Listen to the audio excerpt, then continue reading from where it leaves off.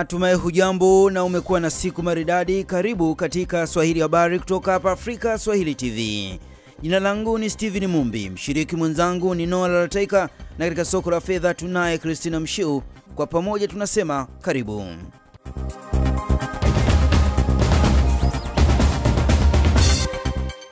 Mamlaka ya usafiri wa nchi kavu na majini nchini Tanzania Sumatra imewakutanisha wadau wa usafirishaji nchini kujadili rasimu ya kanuni za usafirishaji wa abiria pamoja na mizigo kupitia barabara.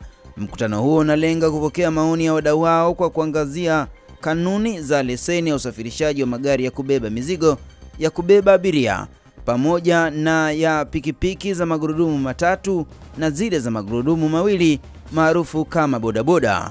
Wakitoa maoni yao, wajumbe wa chama cha usafirishaji Tanzania TAT wanasema utitiri wa kodi unaochangiwa na vyombo vya usimamizi unarudisha nyuma ushindani wa kibiashara ukilinganisha na nchi nyingine za Afrika ya Mashariki. Mimi mpaka leo sijaielewa hii Sumatra inatusaidia wapi kama sisi wadau. Hii collection wanayochukua wanaitumilia wapi? Hatujaona parking, tumepiga kelele kwenye boda, parking za mafuta iwepeka, gari ya mzigo iwepeka. Tumeona juzi hapo kuna magari limelipuka, magari nyingi sana pale karibu na Loolmalasin. Jamaa kaweka jiko, magari karibu 20-30 ziliungua. Sasa lazima hii serikali lazima itutengenezee japo hata choo hamna barabarani. Muda ambao tumepewa kujadili hii rasimu ni muda mchache, siku 14 ni siku chache. Nafikiri tungepewa kama mwezi mmoja kwa ajili ya watu kuisoma vizuri hii rasimu na kuielewa zile kanuni, ili tunapoweka kitu hadharani kinakuwa ni kanuni ambazo tayari zimejadiliwa na zimepitiwa katika kila sehemu. Kwa upande wao, viongozi wa vyama vya waendesha bodaboda jijini Dar es Salaam wanasema kanuni zinazopendekezwa ziwapi ahueni ya kuendelea kufanya biashara hiyo ya bodaboda, huku wakidai kuwa Sumatra hawayachukulii maanani malalamiko yao kama wanavyoyatoa. Mimi ni muombe Rais wa Jamhuri ya Muungano wa Tanzania Dr. JP Magufuli. Ni mtu mmoja yuko makini mno. Asipoangalia kwa umakini, yawezekana huko anaweza kukuta kuna hela nyingi zimepotea kupitia hii mamlaka ya Sumatra. Kuna hela nyingi sana zishapotea ambayo ilikuwa ziwe zimekusanywa na serikali, lakini kutokana na kutokuwa na ushirikishwaji wa watu husika, yani viongozi husika na madereva wenyewe husika, tunapoteza mapato mengi sana. Na hata hizo kodi ukiangalia kwamba kwa nini hizo hela zikusanywe, takriban sasa miaka 3 na miezi 7 inaenda na unaenda mwaka wa 4. Kwa ukichukua bilioni 5 milioni 700.4 ndani ya miaka 4, umepoteza bilioni ngapi serikali? Umeelewa? Lakini hata hivyo tulilipa hela kwa mara kwanza 2013 2014. Tulilipa sana hela Sumatra, lakini maboresho ya vituo hakuna.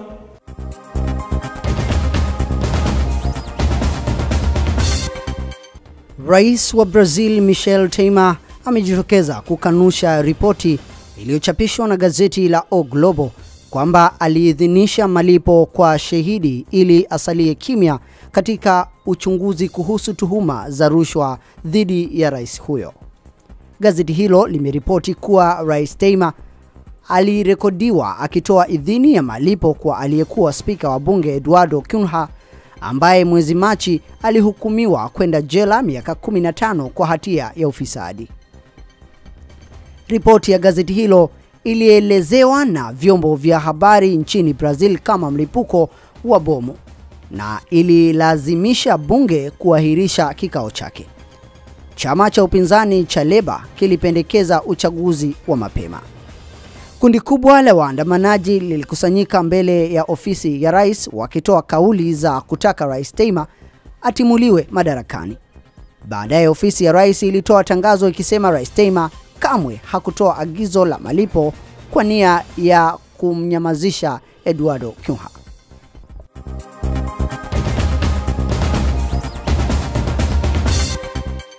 Mamlaka ya hifadhi ya Ngorongoro ni hifadhi inayopatikana kaskazini mwa Tanzania, ikiwa imesheheni vivutio vya utalii mbalimbali, ikiwa ni pamoja na wanyama wa aina zote wanaopatikana nchini Tanzania.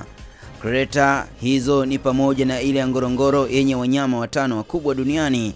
Ya pili ni kreta ya Empakae ambayo ni nyumbani kwa ndege aina flamingo, na ya tatu ni kreta ya Olmoti iliyosheheni maporomoko ya maji ya kuvutia, huku kivutio kingine kikubwa katika hifadhi ya Ngorongoro kikiwa ni Loolmalasin ambao ni mlima wa tatu kwa urefu nchini Tanzania. Mwenzangu Wataka hivi karibuni alitembelea katika hifadhi hiyo na kuzungumza na wakazi wa eneo hilo na kubainisha thamani ya mlima huo. Hapa Ngorongoro, wakazi wa mamlaka ya hifadhi wanaoishi tarafa ya Ngorongoro wamezitaka mamlaka husika kuhakikisha kuwa ukweli juu ya mlima wa tatu kwa urefu Tanzania ujulikanao kama Loolmalasin haupotoshwi, ili kuendelea kukuza sifa ya hifadhi hiyo, kuongeza idadi ya vivutio vya utalii kutembelea na kuongeza kipato cha nchi. Lengai Molo ni mwenyekiti wa utalii wa tarafa ya Ngorongoro. Anasisitiza hilo kwa kueleza namna mlima huo ulivyo na sifa za kitaifa na kimataifa bila kuathiriwa kwenye ukweli wowote wa kijiografia kama inavyotumiwa na wafanya matangazo mengine ya milima nchini na nje ya nchi. Kimsingi mlima Loolmalasin ukizingatia yenyewe landscape ambayo iko kwenye altitude ya level ya kawaida ya 3636 kutoka usawa wa bahari. Lakini eneo ambalo ambao ni eneo la Nainokanoka ni highlands, ambayo maeneo mengi yanaishi watu ni mita kutoka usawa wa bahari mita 2600. Kwa vyovyote vile kwa mita hiyo hakuna mlima zaidi ya hapo baada ya Meru na Kilimanjaro. Mlima mwingine ambao kimsingi unakuwa kinakaribiana na mlima huu ni Lengai, ambayo imeanzia kwenye level ya sea level ambayo ni mita 2800 kutoka usawa wa bahari, ambao ni mlima pekee wenye volcano ambayo inafanya kazi, ambayo ni active volcanic. Lengai anashauri mamlaka zinazohusika sasa kuangalia ni namna gani ya kuutangaza mlima huo ambao ukweli wake na sifa zake zinaanza kupotoshwa. Mimi nashauri sana kwamba ni kati ya package muhimu sana ya kutumika kwa sasa. Na hasa hapa tukizingatia kwamba kuna pressure kubwa kwenye kreta ya Ngorongoro, alafu vile vile ni eneo ambalo watu wengi hawafiki, hawajui. Unaweza ukafika ukadrive mpaka chini ya mlima kabisa pale, na mtu akaanza akatembea nusu mlima au akatembea mlima mzima, kwa sababu kutegemeana na muda wake. Naishauri kila mtu anayekuja Ngorongoro, hasa anayetembelea Mbakai, wanaofanya camping na vile vile wale mountain lovers, waweze kupanga kuingiza kwenye itinerary zao mlima huo, kwa sababu it's just a day, ni siku moja tu itatumia kwa ajili ya kupata mlima, unapanda na kushuka, na unaweza kutengeneza camping chini ya mlima huo. Walter Mairo ni meneja wa uhusiano wa mamlaka ya hifadhi ya Ngorongoro. Anasema ofisi yake itatumia ushawishi kuutambulisha mlima huo na kuupa thamani inayostahili. Huu mlima wageni wamekuwa wakipanda, lakini si kwa kiwango cha juu sana. Hivyo naomba management sasa itumie fursa hii kupitia idara ya utalii kuona ni jinsi gani tutatumia vyombo vya habari, tutatumia stakeholders mbalimbali kuhakikisha kwamba tunaupromote ili iwe one of the products ambayo itatuingizia fedha. Tunajua wapanda milima wanalipa fedha nyingi sana za kigeni kwa zile nchi au kwa zile biashara, kwa wale ambao wamelenga biashara ya milima. Na sisi sasa ifike mahali badala ya mgeni kuja tu na concentrate kwenye kreta, concentrate pia kuwe na product nyingine ya kutembea ambayo ni mlima Loolmalasin. Mlima Loolmalasin ni mlima wa tatu kwa urefu ukitanguliwa na mlima Kilimanjaro, mlima Meru, na wenyewe ni watatu kwa urefu ukiwa na mita zipatazo 3682.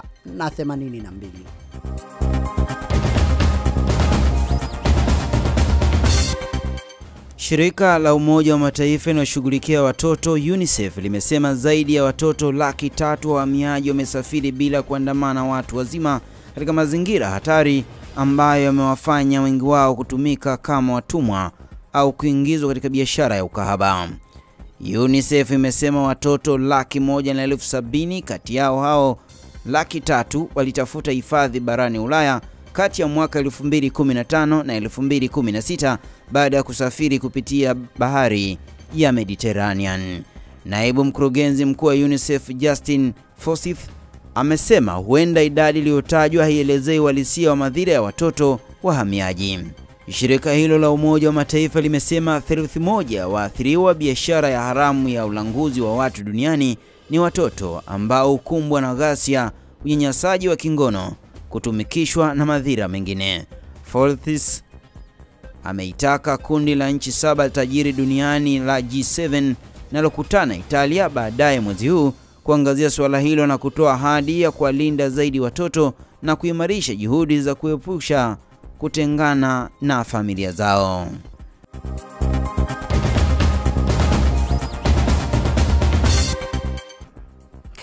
Mkurugenzi wa zamani wa shirika la upelelezi la Marekani FBI Robert Mueller ameteuliwa kuongoza uchunguzi kuhusu madai ya Urusi kuingilia uchaguzi wa rais wa mwaka jana ili kushawishi matokeo yaliyompa ushindi Donald Trump. Naibu wa mwanasheria mkuu wa Marekani Rod Rosenstein akitangaza uteuzi huo wa Mueller, ambaye anaheshimika kwa kuiongoza kwa ustadi FBI kati ya mwaka 2001 na mwaka 2013, amesema ilikuwa ni kwa maslahi ya umma kumteua kama Mueller aliye nje ya mkondo wa madaraka. Trump kwa mara nyingine amekanusha kuwa na mahusiano yoyote yanayostahili na Urusi, akisema uchunguzi wa kina unathibitisha kuwa hakukuwa na uhusiano wowote kati ya timu yake ya kampeni na nchi hiyo. Mueller atakuwa na mamlaka ya kufungua mashitaka ya uhalifu kutokana na atakachobaini katika uchunguzi huo. Uteuzi huo unakuja baada ya Rais Trump kumfuta kazi mkurugenzi wa FBI James Comey katika mazingira ya kutatanisha. Comey alikuwa akiongoza uchunguzi kuhusu madai kuwa Urusi ilishawishi matokeo ya uchunguzi wa rais wa Marekani. Hivi punde Christina Mshiu atakujia na habari za soko la fedha.